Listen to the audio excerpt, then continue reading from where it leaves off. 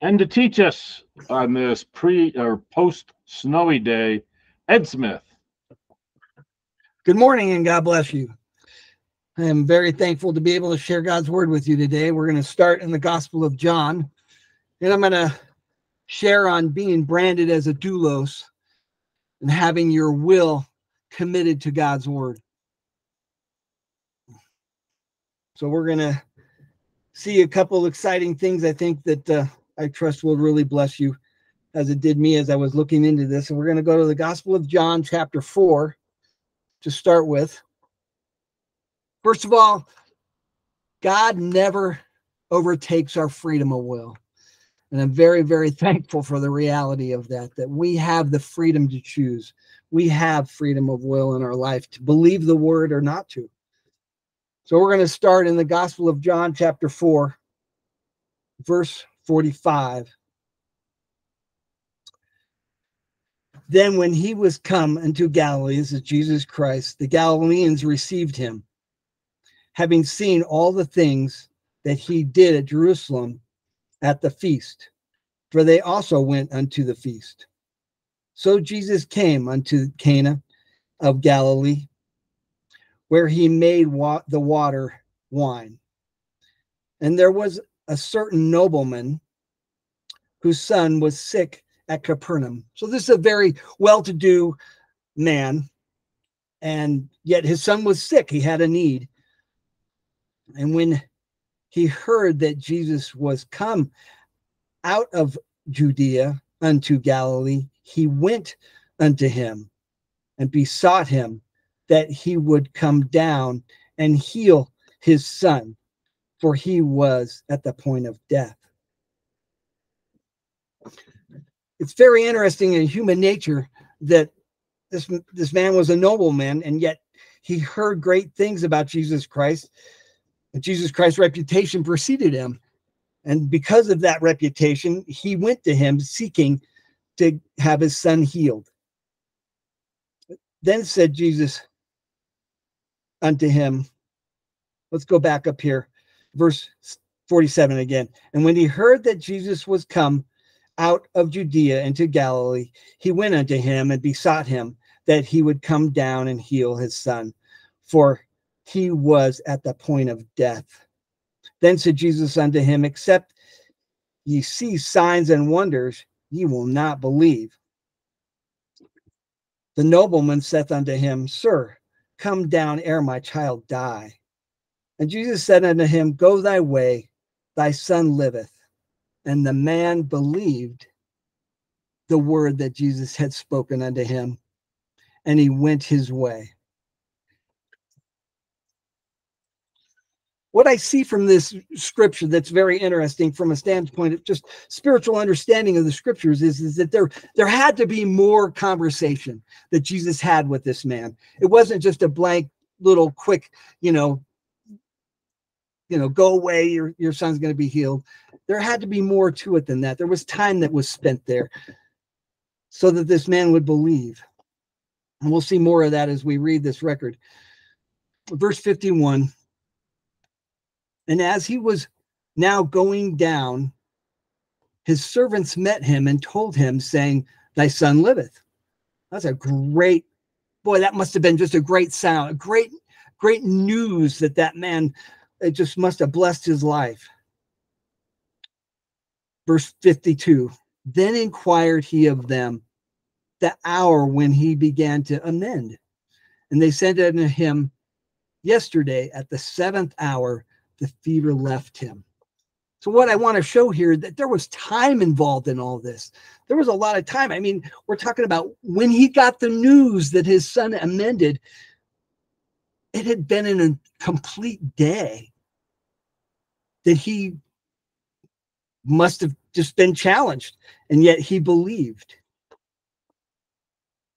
Verse 53, so the father knew that it was at that same hour in the which Jesus said unto him, Thy son liveth, and himself believed, and his whole house. Because of this, his whole house then believed. He changed. There was a dramatic effect of this one instance of his son being healed. verse 54. This is again the second miracle that Jesus did when he was come out of Judea into Galilee. Chapter 5, verse 1. After this, there was a feast of the Jews, and Jesus went up to Jerusalem. Now there is at Jerusalem by the sheep market a pool, which is called in the Hebrew tongue Bethesda, having 5 porches. In this lay a great multitude of impotent folk and blind halt, withered, waiting for the moving of the water. For an angel went down at the certain season, and this whole verse 4 is really not in the text, but basically there was a history that these people believed that when the water moved, that they were going to get healed. If they got into the water first, they would be healed. So there was a tradition, there was something there that caused all these people to be in this situation, in this area. They wanted healing. All of them wanted and were believing to be healed. They were wanting to get healed. They had a need, and yet only one person Jesus Christ ministered to. In verse 5 of chapter 5, a certain man was there which had an infirmity 38 years. I cannot imagine having to deal with, something for an extended period of time. I got a sliver in my hand and I'm just like in agony for the half an hour or whatever it takes to get healed. I mean, this poor man had an infirmity 38 years. A long time to have to be dealing with the challenge health-wise. And when Jesus saw him lie, he knew that he had been now a long time in that case. He saith unto him, Wilt thou be made whole? And the impotent man answered him, Sir, I have no man when the water is troubled to be put into the pool. But while I am coming, another steppeth down before me. One of the things I saw about this was Jesus Christ gets right to the point. He gets right to the point of, wilt thou be whole? Where's your will? Do you have a will to be whole? And the man gave him a whole bunch of excuses. He didn't really answer the question. Jesus Christ said, hey, do you want to be healed? And this man starts rationalizing and giving excuses. Jesus said unto him in verse 8, Rise up, take thy bed and walk. Again, from a spiritual point of view, a spiritual understanding, there has to be an extensive amount of discussion that Jesus had with the man between verses 7 and 8. Verse 6, Jesus asked him, hey, do you will to be healed? Do you will to be whole? And that word whole is sozo. Whole. So there had to be an extensive amount of time of Jesus working with the man between verse 7 and 8, to the point where Jesus could say, rise up, take thy bed and walk. But he got delivered. Why wasn't everybody else delivered that was there? Why was it only him? Jesus Christ got the revelation that God was working in him to work and take care of this one man. So we go to verse 9. And immediately the man was made whole. He got delivered and took up his bed and walked. And on the same day was the Sabbath. Uh-oh. It's a bad day, huh? Bad day to work on the Sabbath. The Jews thought so. Verse 10. The Jews therefore said unto him that was cured, so he got delivered, It is the Sabbath day. It is not lawful for thee to carry thy bed. Verse 11. He answered them, He that made me whole, the same said unto me, Take up thy bed and walk. Then asked they him, What man is that which saith unto thee, take up thy bed and walk?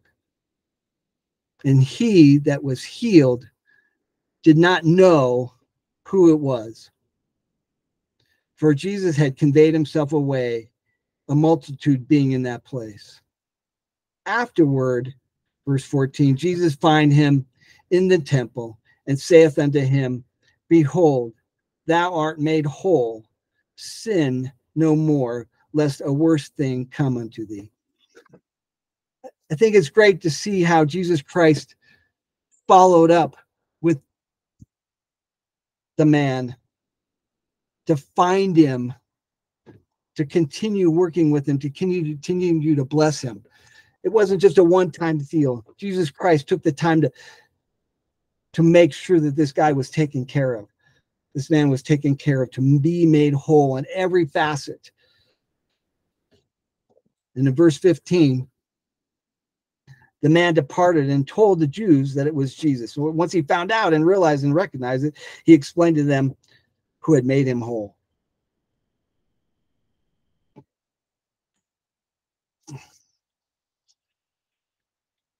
Again, I really am excited about this record just from a standpoint of just seeing the fantastic way in which it's the word of God that blessed this man.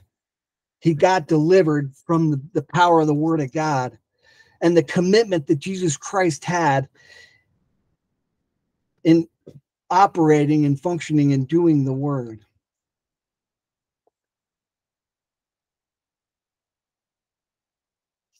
Verse 17 of chapter 5, we see this at the end. But Jesus answered them, my Father worketh, and thereunto I work. Jesus Christ did and was about his Father's business. So let's go to Peter. 2 Peter chapter 1.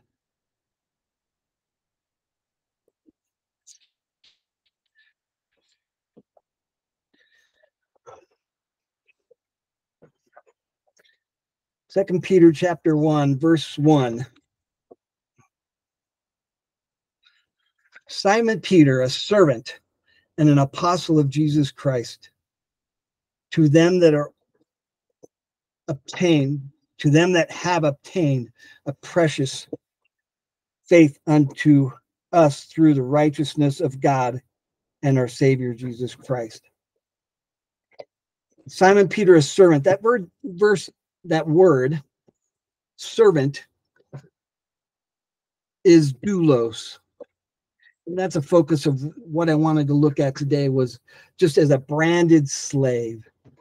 A doulos is one that is committed and sold out. We're going to see this. I want to go to Deuteronomy to get a background of this.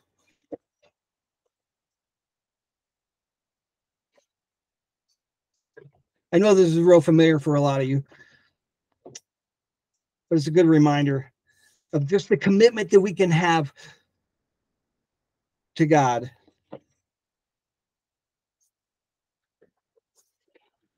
Deuteronomy chapter 15.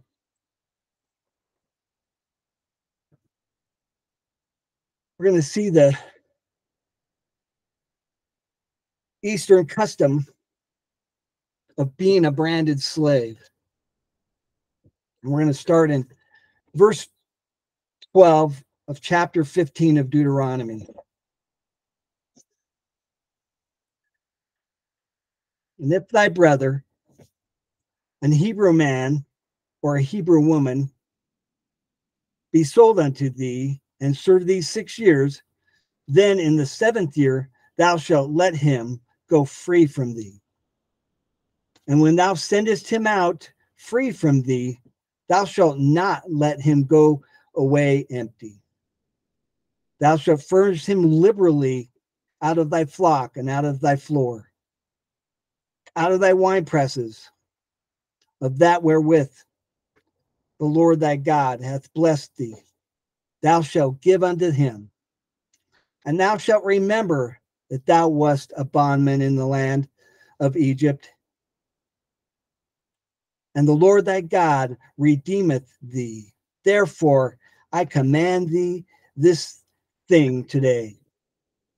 And it shall be, if they say unto thee, I will not go out away from thee,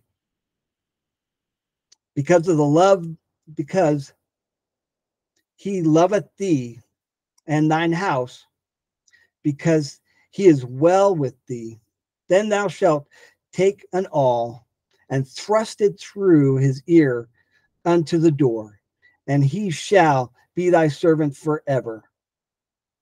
And also unto thy maidservant thou shalt do likewise. And it shall not seem hard unto thee when thou sendest him away free from thee, for he hath been worth double hire to thee in serving thee these 6 years. And the Lord thy God shall bless thee in all that thou doest. So the bond slave, this branding, was a commitment that was made after 6 years. Once you fulfilled and you got to your 7th year as a slave, you had the rights to be free. And if you decided that, you loved your master and you decided you wanted to serve your master for the rest of your life, then there was a public signification of that, where you would get branded with an awl through your ear, saying that you've committed and you made a decision to be committed for the rest of your life to your master. That's an incredible commitment. And it wasn't a commitment of compulsion. The slave was taken care of by the master. And part of this aspect of being a slave and being committed for the rest of your life means that everything that you have, that everything that you need is going to be taken care of, and that you're going to be exemplified when you walk through your day in your life, because you're the slave of your master.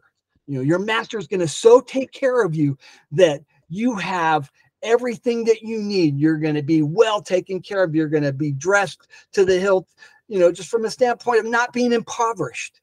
That's the whole aspect of this great custom. So let's go back to 2 Peter with that background of being a branded slave, being committed to the master.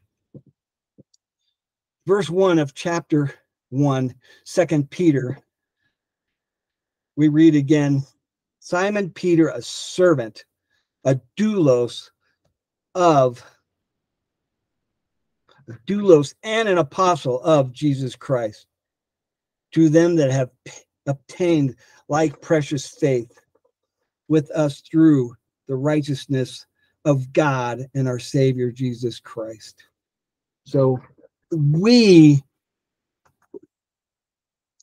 are and have become douloses of the Lord Jesus Christ through our commitment of accepting Jesus Christ as our Lord and believing that God raised him from the dead. We now are douloses for our Lord Jesus Christ. We have chosen to make that commitment. It's an incredible commitment of service. And because of that, we know and have the confidence that God's going to take care of us. He's made us more than conquerors. We're going to have all of our needs met so that we can have the peace. Let's go to verse 2. Grace and peace be multiplied unto you through the knowledge of God and our Lord Jesus Christ. So part of being a servant, being a doulos, is a commitment. And part of this commitment is, as being a slave, when we make that commitment, we get to the point where we are going to have everything taken care of for us, and we get completely sold out. There's no ifs, ands, or buts about it. We're sold out to God and our Lord Jesus Christ. Verse 2, grace and peace be multiplied unto you through the knowledge of God and our Lord Jesus Christ.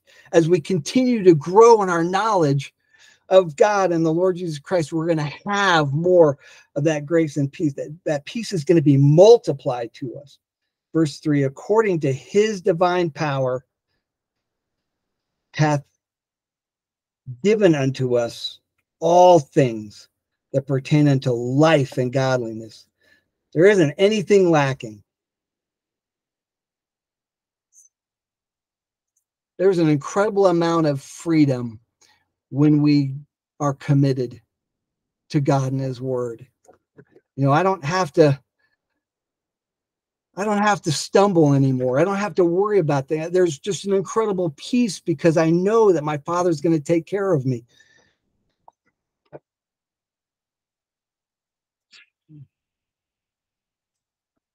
Verse 3 again, according as his divine power hath given unto us all things that pertain unto life and godliness, through the knowledge of him that hath called us into glory and virtue, whereby are given unto us the exceeding great and precious promises, that by these ye might be partakers of the divine nature, having escaped the corruption that is in the world through lust. So we're given exceeding and great and precious promises. We've been given those. Well, how many do we know? The more we know, the more we're going to benefit from those promises, and that we can be partakers of the divine nature, the spirit that we have from within, having escaped the corruption. And that corruption is getting worse and worse. It's just getting worse and worse that is in the world through lust. Verse 5, and besides this, giving all diligence. You know, after all this, we give all diligence. We expend a diligent effort. We keep our minds in focus on the commitment we've made. Add to your believing virtue, and that word virtue is superior excellence.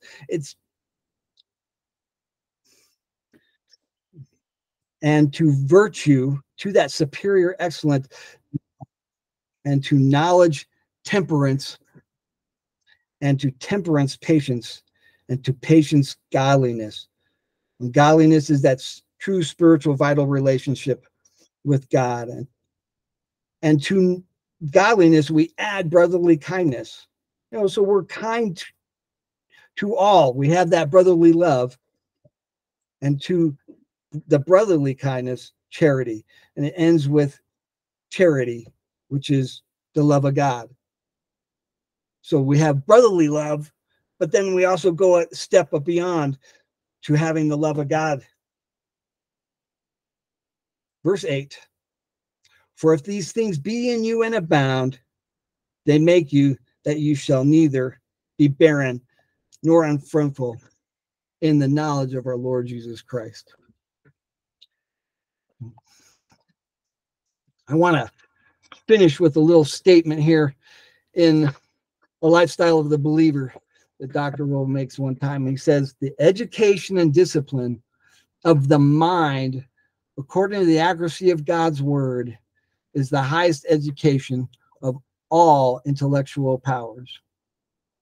Man must so educate his will and desire that he becomes a master in the tabernacle of his own being. Tabernacle being our individual walk with God. He must educate his mind to love good and abhor evil, and educate his intellect so that he has a coherent system of true beliefs. It is the word of God that gives us the basis for everything that is good and right. And as we continue to recognize our commitment to God as a bondslave, as one sold out, that there is no ifs, ands, or buts. We are sold out for the Lord Jesus Christ. We will continue to excel in all that we do as we continue to work the word, act on the word, and do the word that God called us to do. So God bless you. Enjoy continuing to be a servant for the Lord Jesus Christ as a bondslave. Bless you.